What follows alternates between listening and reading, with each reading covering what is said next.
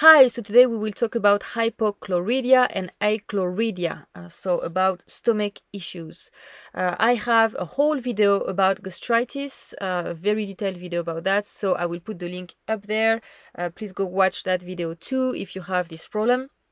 I have a website, thecandidaslayer.com, where I have a course on how to heal your digestive system. Naturally, the link will be under this video in the description box.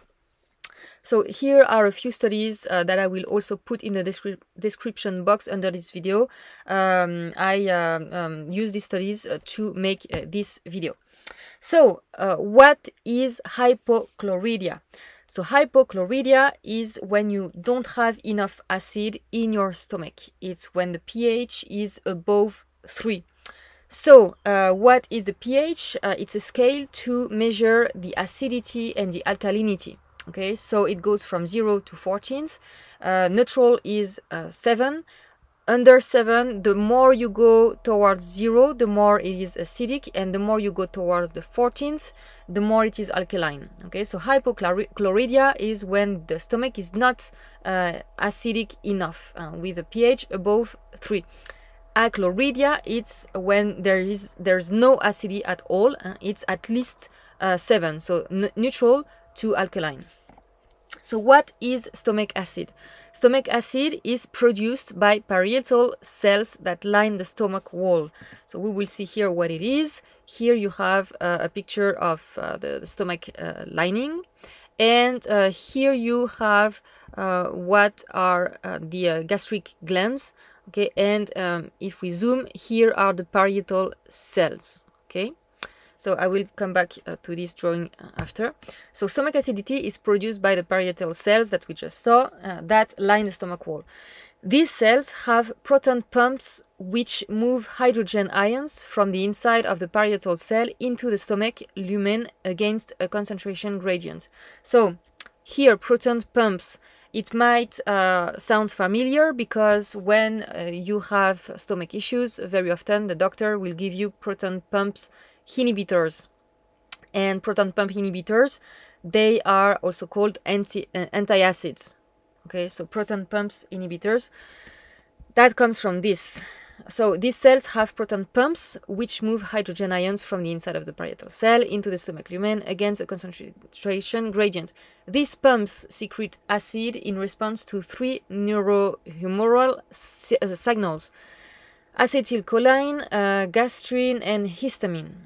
Okay, so we will talk about that later, but regarding histamine, I have 2 main videos where I talk about histamine. I talk, of course, about histamine in my gastritis video, because in my gastritis video I explained that histamine is needed for your stomach to make acidity. Okay, and I will tell you that here again. So histamine is important for your digestion. I also talk about histamine in my histamine intolerance video. So I explain why you have histamine intolerance, what is histamine, and usually people, when they think about histamine, they think it's something annoying that they need to suppress, because histamine, when they have histamine issues, they will have like symptoms like a runny nose and headaches and rashes and stuff like that, and they want to suppress histamine. But no, histamine is very important for many processes in the body.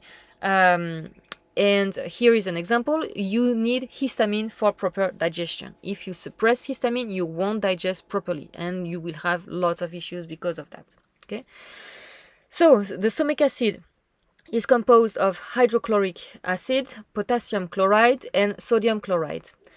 Okay, the parietal cells lining the stomach are mainly involved in its production. So here it gives us a hint about what does your body need to make gastric acid. If you have hypochlorhydria, you want to improve that by giving to your body what it needs to make acidity. So here you go, you need potassium and you need salt, sodium chloride. Activation of pepsin is greatest at a pH of 2 or less, and its protease activity is optimal at a pH of 1.8 to 2.3. So pepsin is an enzyme that digests proteins. Okay, so here is the ideal pH of your stomach. Roughly, it's between 1 and 3.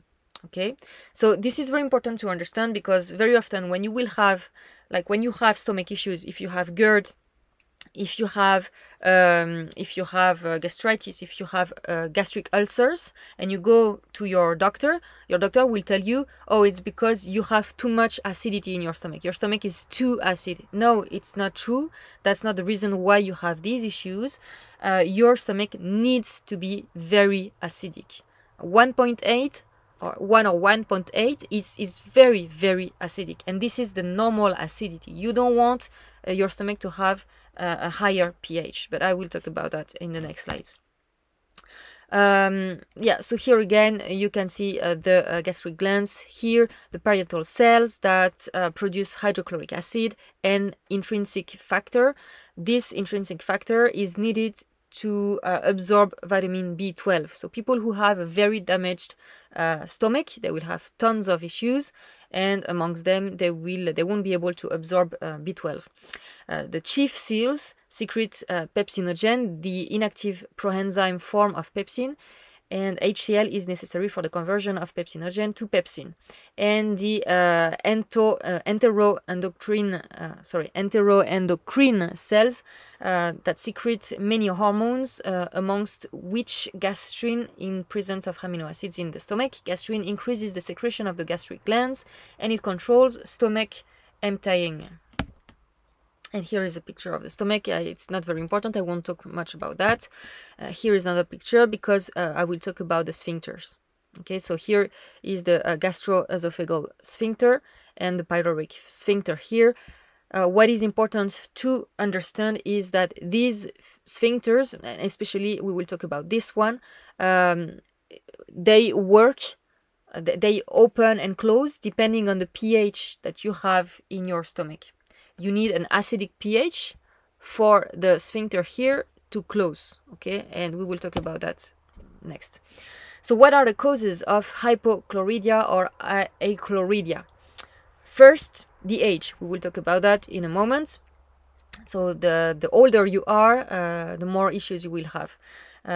If you use anti-secretory medications, and especially proton pump inhibitors, we talked about that earlier, the PPIs, that's of course a cause of hypochlorhydria, because what these medications do is they suppress your gastric acidity. Antihistamines, so I just explained that, I won't explain that again. Deficiencies, so as we saw before, you need sodium, chloride and potassium to make HCl. Okay, so if you have these deficiencies, you won't be able to make HCl, so you will have hypochlorhydria. Also calcium, you need calcium. Calcium in particular is necessary to the proper functioning of the stomach sphincters. Why? It's because the stomach sphincters are controlled by the autonomous nervous system. And so it means that you don't control it, and it needs, so these are muscles. Okay, and the muscles to function properly need mainly calcium and magnesium, but of course not only that, but I won't detail too much here. So you need calcium and magnesium. So if you have deficiencies in these minerals, you can have hypochlorhydria. H.Pylori. Okay, if you have H.Pylori, it can cause hypochlorhydria. So it's actually it goes both ways. You will have H.Pylori infection if your stomach is not acidic enough, and H.Pylori suppress the acidity of your stomach. So it goes both ways. So basically, H.Pylori, everybody has H.Pylori. The problem is only when you have too much of it. But I will make another video about that, so I won't detail that here too much. If you have hypothyroidism, you can have hypochlorhydria because your thyroid controls many things in your body, including the proper functioning of your stomach. If you are anxious or very stressed out, you can have hypochlorhydria because so these emotions, anxiety and stress, disturb the autonomic nervous system. So it stops digestion, it stops normal activity of smooth muscles the sphincters I was talking about earlier, and it disturbs peristalsis. Peristalsis is the movement, the natural movement that makes your food move in your body. Okay, and here are other reasons, but it's not as common.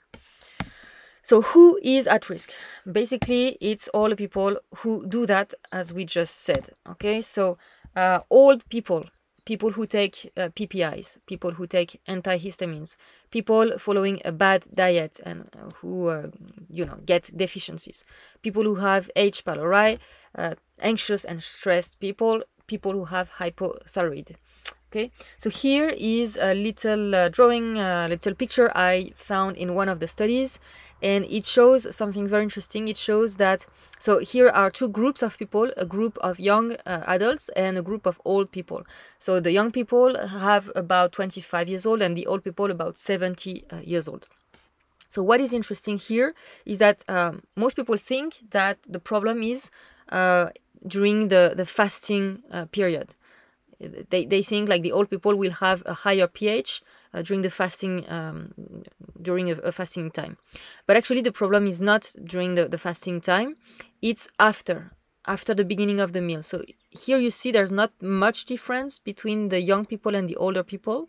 They all have a pH between 1 and 2.5 maximum, and then starts the meal. So of course the pH increases because of course the food that people absorb will dilute the acidity of the stomach. So it's normal, the pH goes up, but then the problem here you see is that the young people, their pH goes down very quickly, like within 1-2 hours it's back to what it was before the meal.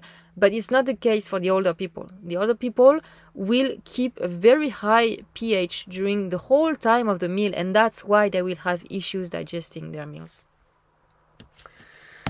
So what are the symptoms or the consequences of hypochlorhydria? All of these: epigastric pain, weight loss, heartburn. I won't read all of them. You can pause and read, but the main ones are the ones in bold. Of course, pain around the stomach area, heartburn, bloating, early satiety, postprandial fullness, dysphagia, burping, GERD, SIBO, C. diff, or other types of dysbiosis, food allergies or food intolerances, slow gastric emptying, nutritional deficiencies, poor protein digestion. Here are more details. I won't read that. I just took these extracts from the different studies, so you can pause and read if you want. Here I wanted to talk a little bit about the acid reflux. Acid reflux is not caused by excess acidity, quite the opposite. So I wanted to focus on that because, again, many doctors will get it wrong. Like, you go see a doctor because you have acid reflux, and what they will do, they will tell you it's because your stomach is too acidic, and they will give you antacids. This is not how it works.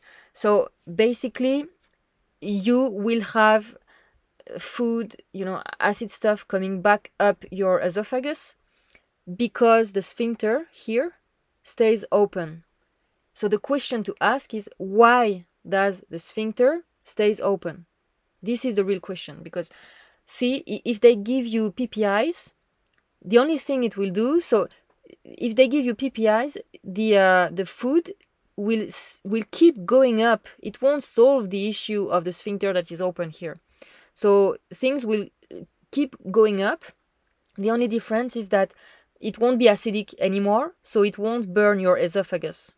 Okay, so you will find some relief, but it will just create more issues on the long run, because as we said, PPIs cause hypochlorhydria. Okay, so I will tell you why the sphincter stays open. The sphincter stays open because your stomach is too alkaline. It's not acidic enough. When the stomach is acidic enough, the sphincter receives the signal that it is acidic, so it closes. It closes when the pH is correct. It stays open when the pH is not correct. So by giving you PPIs, the doctor will give you some temporary relief with your symptoms, but on the long run, it will create tons and tons of issues. Okay, so acid reflux can be caused by an erratic or weak lower esophageal sphincter. We just explained why. Pressure from abdominal fat, so that can happen like for obese people, especially when they lay down on their back. The fat on their belly will push the stomach, and it's like when you do that with a balloon. Of course, it will make this part of the stomach blow up, and it will open the sphincter. If you have hiatal hernia or bile reflux, okay, this is another thing that most people don't think about. So here, basically, this is the beginning of your small intestine, and here in that area, you have the liver and the gallbladder. So the gallbladder will release bile that goes here in the small intestine, and it's supposed to go down. But if there's a problem with your gallbladder, the bile, instead of going down, will go back up. Here it will pass through this sphincter and goes into your stomach, and it can even go up there in your esophagus and cause acid reflux. Okay, so if you have this issue, you have to do something for your gallbladder, and I will talk about that in a moment. Yeah, so it is common to confuse reflux symptoms from hyperchlorhydria when the symptom may actually be associated with hypochlorhydria. So it would be great if doctors would, keep up to date and read studies, because it's unbelievable that they still give PPIs to people who have acid reflux. So how to test for hypochlorhydria? I won't read everything, so you can pause if you want the details. Anyway, it's not. I don't think it's a good idea to do these tests, because the symptoms alone are more than enough to know if you have hypochlorhydria. Okay, so go back to the symptoms here, and the ones in bold is especially the symptoms you will have when you have hypochlorhydria. Okay, poor protein digestion. Of course, you can't digest your proteins if you have hypochlorhydria. Slow gastric emptying, food allergies, intolerance, SIBO, GERD, burping, bloating, heartburn, blah blah blah. Okay, so these symptoms alone, will tell if you have hypochlorhydria or not. So I would not advise to do all these crazy tests. To me, they are not useful, and they can even be dangerous. So now the treatment, it's very easy. So basically, you want to do natural things, of course, as always. That's always what I recommend. So basically, bitter plants, bitter herbs can really help, because the bitter taste in your mouth will activate your digestive organs. It will activate your stomach to produce more acid. It will activate your gallbladder to release bile. And it will activate your pancreas to release enzymes. So bitter plants, bitter herbs, like a bitter tea, a very bitter tea, a few minutes before your meals will really help.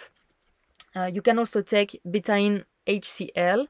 Betaine HCl is basically acid in a pill. So if you have a lack of acid in your stomach, that's the best thing you can do. You take a few pills of betaine HCl. I might make another video to explain how to do that, how to take it.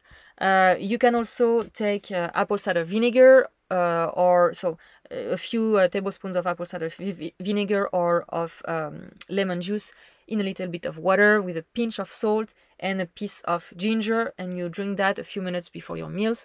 That will be really helpful. It will acidify your stomach, and it will again, like bitter plants, it will stimulate your digestive organs.